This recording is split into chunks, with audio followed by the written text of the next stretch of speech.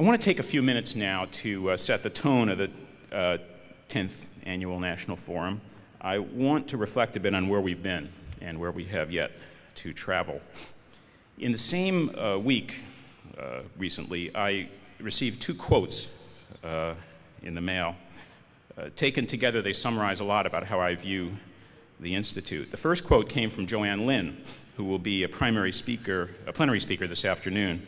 Joanne is probably the leading advocate in the United States for the improvement of care at the end of life. She chaired the Institute's Breakthrough Series Collaborative on that topic, and we're starting a new one if you'd like to join it. She's frankly one of my heroes.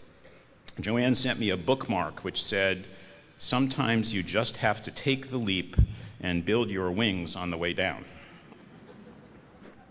I've tried to offer this to our board as our strategic plan.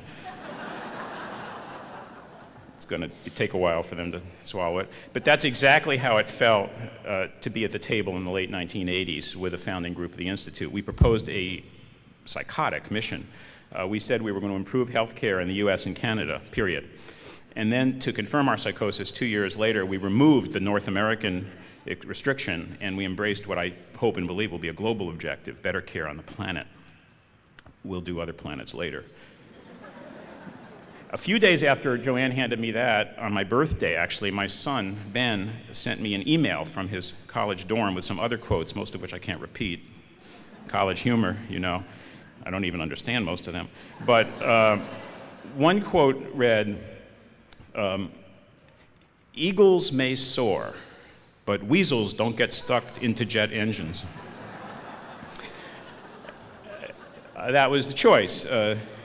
Eagles, jump, grow your wings, or weasel, hunker down and stay safe. We chose eagle. Were we smart? We don't know yet. We made a good start. Improvements, a lot of improvements, are now visible, but our wings are stubby and the job seems overwhelming. We formed the Institute to close gaps, and those gaps remain. They are very, very big gaps.